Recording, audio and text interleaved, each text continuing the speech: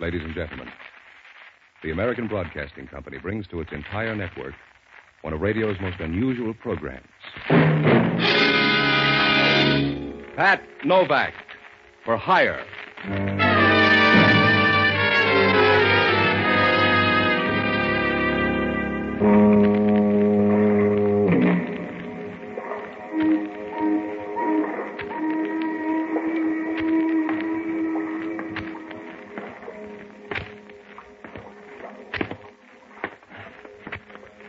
Sure. I'm Pat Novak, for hire.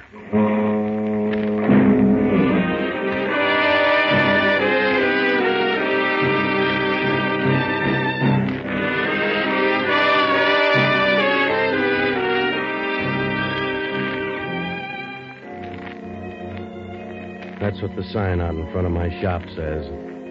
Pat Novak, for hire.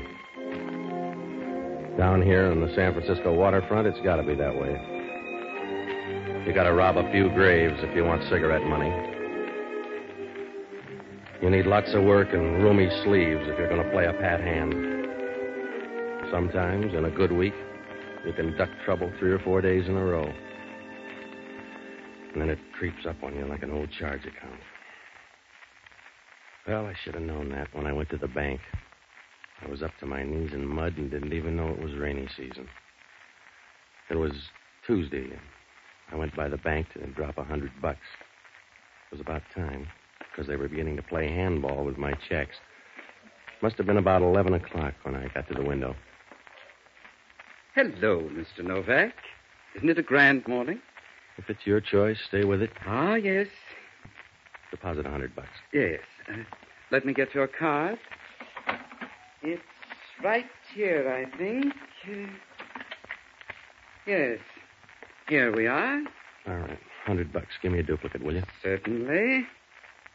My, this isn't as big as the last deposit. Look, Bloomer girl, just mark the slip, huh? Oh, I'm sorry, Mr. Novak. I guess I'm not used to $1,000 deposits. Mm-hmm. What $1,000? Your Friday deposit. I wasn't in here Friday. Oh, you must have been. The card says you put in $1,000 on Friday. Give me that card. What did Santa look like?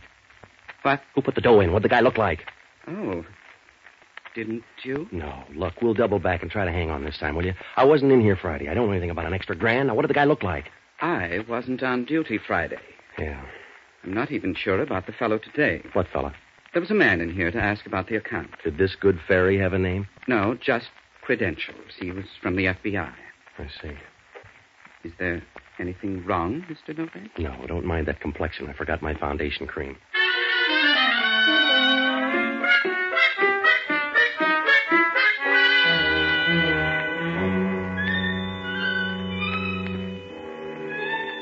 Oh, I should have known right then. A mysterious grand tossed into the till, and I didn't wake up to trouble. But I'm a smart boy who'd be the village idiot in a town the size of New York. Well, I left the bank and went up to my apartment. That $1,000 was already drawing interest.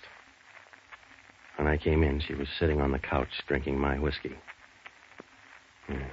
She could have all she wanted. A 1949 Panther model. Just the right amount of size 12 in a dress that looked like a well-tailored fig leaf. When she was through looking you over, you felt like the Sunday supplement. Hello, Mr. Novak. I like your apartment. That's good. The view is wonderful. So's yours. What's on your mind? How about a drink? All right. I'll pour, you talk. My name is Connie Riley. Make me one, too? Sure. As you were saying? My name is Connie Riley. Yeah, well, I've memorized that much. Go on. Oh, here's your drink. Thanks. Now sit down. All right. Over next to me. I won't bite. That's too bad. Go on. Well, here's to your new bank account, Patsy. Look, sis, if you're here just for the field trials, all right, but if you got a bill of goods, trot it out. I will. I want that card, too, Patsy. I want it ahead of Chris. I'll catch up with another drink. In the meantime, you fill in and help me, will you? Stop sitting on your hands, Angel. You didn't get that $1,000 for the sweat of your brow. No, not yet. Somebody padded your account so you'd be a nice boy. I want you to be a nice boy for me. At the same rates? The Monterey Rose docks today. A passenger named Kirk Toomey is carrying a jack of clubs, and it means a lot to me. Well, it doesn't mean a thing to me, except the FBI is on my tail. Mr. Novak, you're turning a momentary advantage into a crowbar. You take your deal to some other broker. You're in business whether you like it or not, Patsy. You're going to stub your toe either way, only... To me, it'll be more fun. How about the FBI? You're being frightened by a group of bureaucrats. Yeah, that's what Trotsky thought. How much, Patsy? Hmm? How much for that card when you get it? The price is $1,000.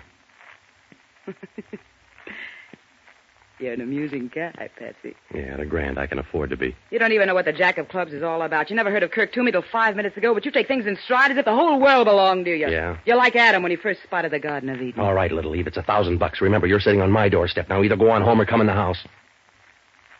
Good. I'll take the card. That's your price. Now I can relax. I'll bet you can. Pour me another drink, Patsy. Yeah, sure, in a minute. What comes next? Can I get 3 guesses? If you got time to take them. I won't need them all. It's up to you. Come here, Angel. You ever hear of the early bird? Yeah. Do I make a nice worm? You wriggle like one. Aren't you raising the price a little, Mr. Novak? Straight 18%, darling. That's too bad. I wasn't even going to scream. The next place I live is going to be a cave. Just a minute, will you? Hello, Novak. Oh, Hellman. Well. Am I interrupting anything? No, we were just going over an old seed catalog. Miss Riley, this is Inspector Hellman, San Francisco Police. Good morning, Inspector. Don't bother to arrest me now. I'm just leaving. So soon? My sentiments exactly, Inspector. Bye-bye, Patsy. You can get me at the Concord on Bush Street. See you around, Patsy. Sure. Well, you're slipping, Novak. No rain check. All right, funny man. What's your problem? You ever see this guy before? Let me see. He's an awful-looking thug. Yeah. Who is he, your father? A guy by the name of Max Coleman. The FBI trailed him to your bank Friday. They think he gave you $1,000. Yeah. Where'd you get the $1,000, Novak? What do you care, Hellman? Maybe a relative. Maybe a maiden aunt. Nobody's related to you, Novak. You're in a jam lover, and I'm here to push your father in. Max Coleman buys his groceries with foreign dough. So what are you weeping about? Arrest the guy if you don't like him. There's government microfilm coming in on the Monterey Rose. That $1,000 makes you a contact man for Coleman. Send the FBI over then. Where do you fit in? Waiting for somebody to drop some loose change? You're my project, Novak. When they asked us for help, I stuffed the ballot box to get you. Yeah. So relax. I'm going to spend the rest of the day here. You're not going to leave the living room. If I got to spend the day with you, I'll take knockout drops. Suit yourself. What's this stuff? That's good scotch. You wouldn't know. Oh. The cheap liquor's out in the kitchen closet. That's for you. All right. Over by the stove here? That's right. What do you keep in here, Novak? Mops and brooms. Where'd you buy this one? What are you talking about? Where'd you buy this one, smart man?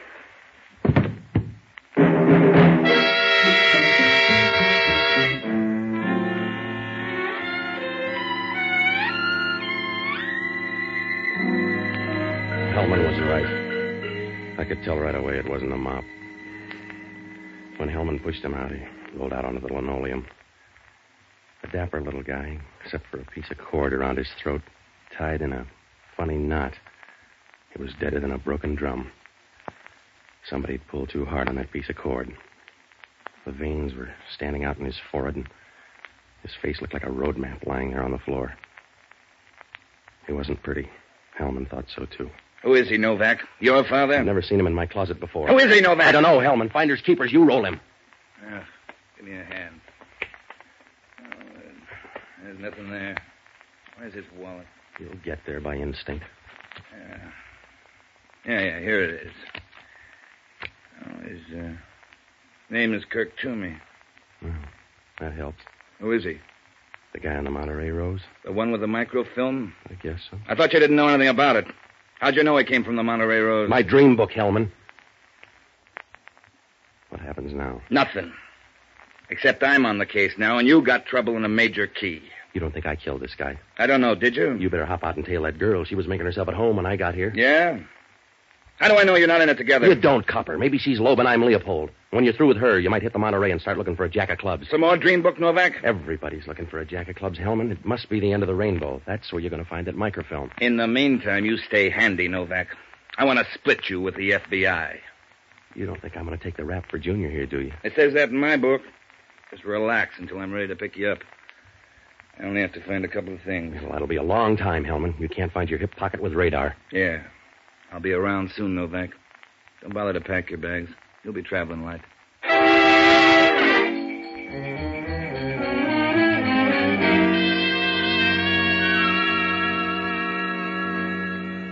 Well, when Hellman left, I knew I was a second division club. That phony plant in the bank, the tie-up with Max Coleman, and that stiff in the kitchen made me look real bad. I had to do something in a hurry because the way things stood, I had about as much chance as a lawn party in a monsoon. There were a lot of bases to tag, so I looked up Jocko Madigan, an ex-doctor who invented the hangover, but a good guy. I finally found him over in North Beach at a little joint called Lupo's. He was eating pizza with one hand and strangling a bottle of wine with the other. Hello, Patsy. Oh, Frank. A bottle of wine for Mr. Novak. No, I'm short on time, Jocko. That's where you're wrong, Patsy. People always say it, but it's a lie. Will you calm down a minute? You say you're short on time, but you have all the time there is. It's the one thing that keeps you from being a beggar. Yeah. There are only 24 hours in a day, and that gives you as much time as Napoleon or Alexander had. Will you shut up a minute and put on that wine? I'm celebrating, Patsy. I'm celebrating Mission Day. Mission Day's over. I'm a native son. We celebrate longer. Now, look, I'm behind the 8 ball again. Isn't it getting kind of crowded back there? What's the matter? Somebody strangled the guy and put him in my broom closet. When did you find him? I didn't. Hellman did. There's a girl named Connie Riley. Looks good for the job. Why doesn't Hellman book her then? He's still picking up the pieces. The dead guy is Kurt Toomey. He was set to smuggle in some microfilm. It says here I'm contact. You got to help me, Jocko. You've got me confused with the travel agency. I want you to hop down to headquarters. Get all the dope you can on this guy Toomey. I'm going to look up Connie Riley. How did she get in the picture? What difference does it make? She's a wrestler I met this morning. Now get on to headquarters, will you? That's why I like you, Patsy. You're like a piece of blank verse. A bad piece of blank verse. All right, Jocko. I'm going to make like a strip of bacon if I don't get going. Now stay close to headquarters. If anything looks good, contact me at Connie Riley's here at this address. All right. How many times shall I knock, lover?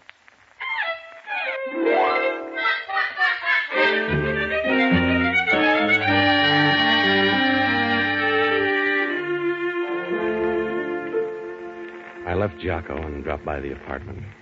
I was smart and full of courage, like a field mouse at bay. The police had already been there. There was fingerprint powder all over, and the 2 bottles of whiskey were gone. They'd moved Laughing Boy out of the kitchen, and so I sat down trying to add things up. I had a short list of friends to see. Connie, Max Coleman, and whoever this guy Chris was. I had to show up with one of them or prove that Kurt Toomey hung himself in my closet. I was getting ready to borrow a piece of cord myself when the phone rang. Yeah. Hello, Novak. This is Hellman. I'm thrilled. What's on your mind? I just called on your girlfriend. What'd she say? Nothing. She wasn't there. Hasn't been there since 10 o'clock this morning. That's funny. Yeah? You know where she is? How would I know? I just thought she might be in your closet. I picked up Toomey's stuff on the Monterey Road. Yeah, what'd you find? The usual stuff. A few clothes, some shaving equipment, razor blades, toothpaste, and a pack of playing cards. Pack of cards. Well, you know where to go from there, Hellman. I thought I did. Grab that jack of clubs. Will a 10 of hearts do? Huh? That's right, Novak. A nice fat deck. But the jack of clubs is missing. Oh, you're always too little, too late, Hellman. I just thought I'd let you know, friend, in case you start a bridge game with 53 cards in the deck. Good night.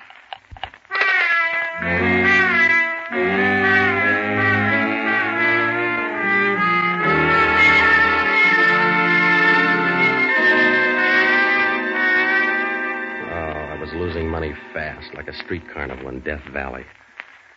Well, one of 2 things happened. Somebody got on that boat and took the jack of clubs while Toomey was at my apartment. Or maybe he brought it with him. If he brought it with him, Connie was a possibility. Or somebody that got there ahead of Connie. Well, anyway, I had to work fast now because whoever had that card wasn't going to put it on a Market Street float. About 10 minutes later, I cut across Union Square and up Bush Street. When I got to Connie's apartment, it was about 10 o'clock. I got in the back door and started through. She wasn't there, so I went to work looking for that jack of clubs. It was real easy. I tried the desk and then her bureau drawer. You know, that black chiffon's coming back in style because that's where I found the card. It looked nice nestling there. I put it in my pocket, and that's as far as I got. You run the lingerie counter here, Novak? You sound like a guy named Chris. If it makes you feel better. Should we put on the light? No. Let's don't put on the light. This gun might upset you. The police are looking for you, Chris. You need more than the dark. I understand they're looking for you, Novak. That Riley girl kind of put you on the spot. Tell you what I'll do, though. Yeah, you'll give me $1,000 for the jack of clubs. I started to say 500. Around here, that's a whisper. And even grand, mister. You're trying to collect too many places. Want the 500? No, I don't. All right. But I think you're a bum businessman.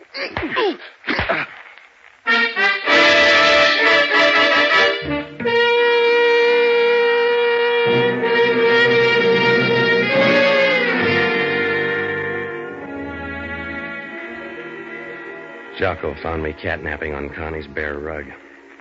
Must have been right after the sapping. When I woke up, Jocko was thumbing my head like a housewife with a bowl of margarine.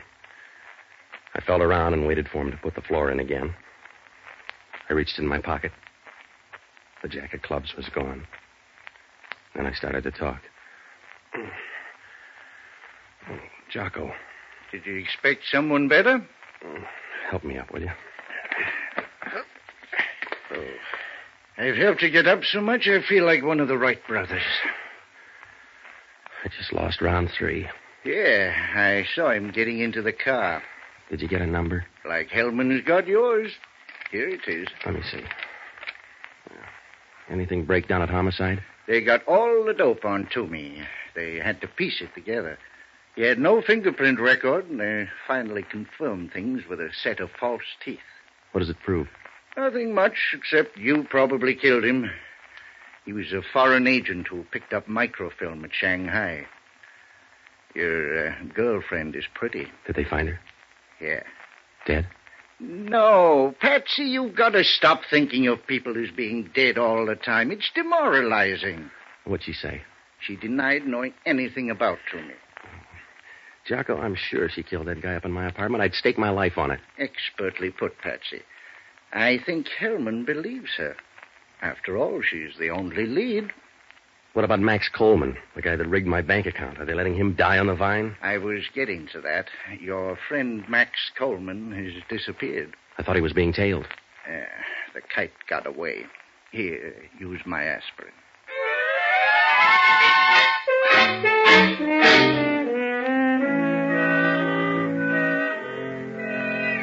Well, I took a boat out to the Monterey Rose, but that was a waste of time. Hellman had it covered like a tarpaulin. I still had the license number to Chris's car, but that didn't do any good. Even if I found him, all I could do was point my finger. There were still a lot of things that didn't fall into place. One of them was, how come that jack of clubs was so easy to find in Connie's apartment? She hadn't hid it very well. But after all, maybe that was a habit with her. Well, things didn't look any better the next morning. I went into a restaurant next to the press club for some breakfast. The Chronicle was lying on the counter. We were in second place because there was a torso murder all over page 1. That second cup of coffee saved me because right after that, I spotted it on one of the back pages, a picture and a small story about some unidentified guy who'd been killed over in Oakland. I couldn't match the picture too well with Hellman's snapshot of Max Coleman, but it looked like my best break so far. I got over to Oakland, and I went straight to the morgue. The guy in the morgue was chatty. Which fellow you want to see? The unidentified guy, he must have come in last night. Sure. Down this way. Okay. How do you like our morgue? One of my favorites. It's bigger in San Francisco. Yeah, I figured that. Sure. Most people don't know that, but it's true. Bigger in San Francisco. Here we are. Right here. Help me slide it out. Sure. Roller bearings. Makes it a lot easier. Yeah.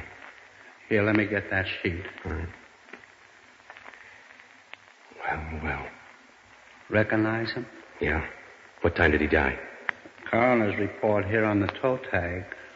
About 11 o'clock last night. 2 gunshots. 38 caliber pistol. That's good. Don't look good to me. Was he a friend of yours? Relative or something? Yeah, a relative. He's my maiden aunt.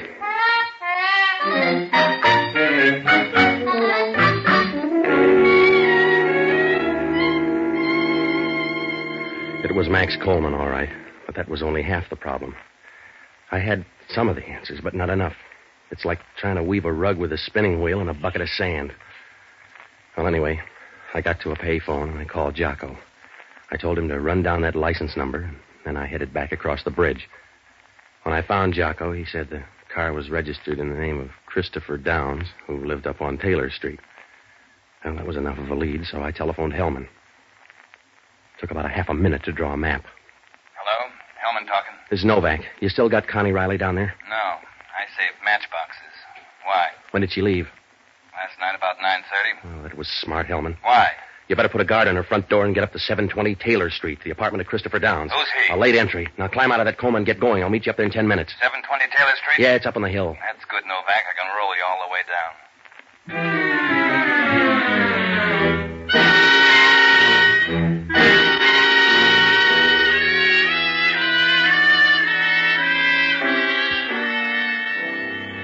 When Jocko and I got up to Downs' apartment, there was nobody home. I said a fast prayer for Connie, and I began going through Downs' stuff for a 38 caliber revolver. Jocko was looking, too, over in the liquor cabinet. That's as far as we got. Scavenger hunt, Mr. Novak? Hello, Chris. You haven't seen a 38 around? Just one. It's in my pocket. The same one that killed Max Coleman?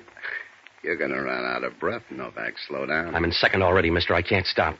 Then you won't mind a short ride. Out the door and down the back stairs. Should we bring the lap robe? There's nothing to worry about. It's a short trip. You won't even have to wire the folks.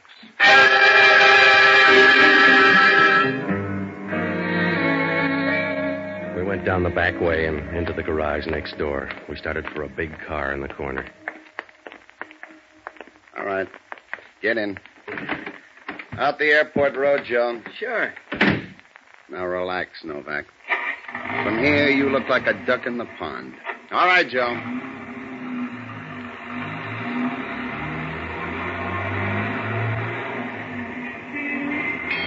Watch out, Joe. Joe! Watch out, there's another car coming in. You're right, Chris. It was a short ride. You all right, Novak? Stop acting like the mother hen, Hellman. Take this guy's gun. All right, mister, get out. Who is he? Christopher Downs. He killed Max Coleman last night. Does he convince you, mister? Not entirely. Well, that 38 will. The Oakland police have 2 slugs that fit that gun. You need more? No, I'm afraid you've got all the trumps, Novak. All right, let's go, you. Let's see you earn it, copper. Stop him, Novak! He ain't going far.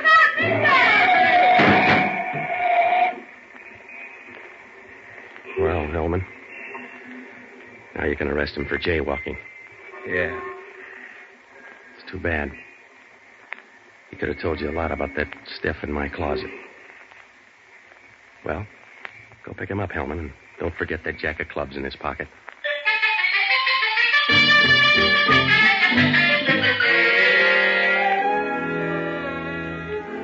Well, it worked out all right. I left Hellman, dropped by headquarters to leave a note, and I went home to my apartment. Connie was there. The whiskey was out again. Oh, she looked real good sitting there in a white crepe dress. It was one of those tight-fitting babies that make a bathing suit look like a toga. I told her all about Chris and Max Coleman, and we forgot about everything but the Olympics. When she put her arms around you, it was a real squeeze.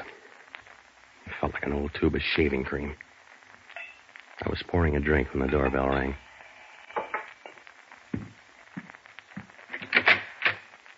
Hello, Hellman. You ready, Novak? Sure. Well, don't stand there gaping. Arrest her for murder. Wait a minute. Slow down, Patsy. Sorry, chum. It's you or me. Now, be a nice boy. I am. That's why you go to Hellman. Come on, lady. You dig up an answer for that guy that you left in my closet? I didn't leave any guy in your closet. You'll have to say it louder, baby. They found the store. You bought the cord. That cord came out of your kitchen. You're a big mouth, Connie. Yeah. You can put that in boldface. How did you know? You're the only one that could have taken that jack of clubs here in the apartment. That and one other thing. Yeah? That knot in the cord was a funny knot. You got an elastic garter there. It's too big, so you tied a knot in it. The same funny knot that choked Kirk Toomey. You're a funny guy, Novak. Yeah? You're nice. But you're hard to handle. I should have killed you or married you. Ready, Hellman?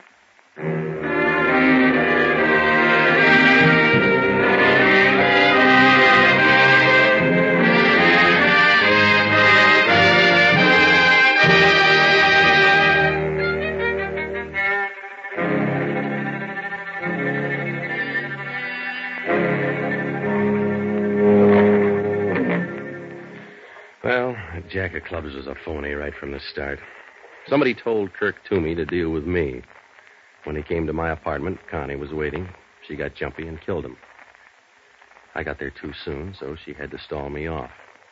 When she got home, she found out that the jack of clubs was a phony. She left it in plain sight, and Chris gobbled up the bait. When he discovered there was no microfilm, he went gunning for Max Coleman. Max was an innocent thief lying low, waiting to buy it from me. So, all three of them were after a phony card. I began to suspect it was phony because everybody hung around. If it was the McCoy, Connie would have cleared out. Same for Chris. The microfilm? Well, it was in Hellman's desk, but he didn't know it.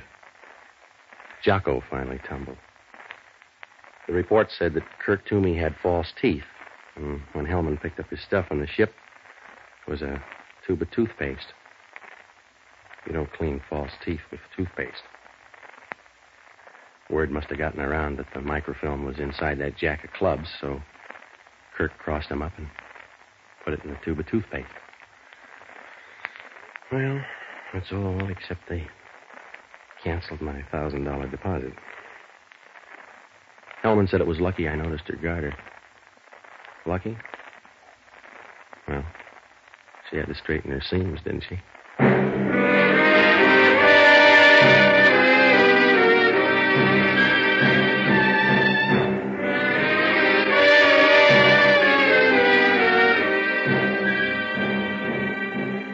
The American Broadcasting Company has just brought you the second of a new series, Pat Novak for Hire, starring Jack Webb. Jocko Madigan is played by Tudor Owen. Inspector Hellman is played by Raymond Burr. Music was composed and conducted by Radio and Television Life Award winner Basil Adlam. In our cast were Betty Lou Gerson, Victor Perrin, Ted DeCorsia, and Herb Butterfield. Today we're happy to welcome a new member of the ABC family, as station KARM in Fresno, California, joins our network. And now this is George Fenneman reminding you to be with us again next week, when over most of these same ABC stations we'll bring you Pat Novak for Hire. This program came to you from Hollywood.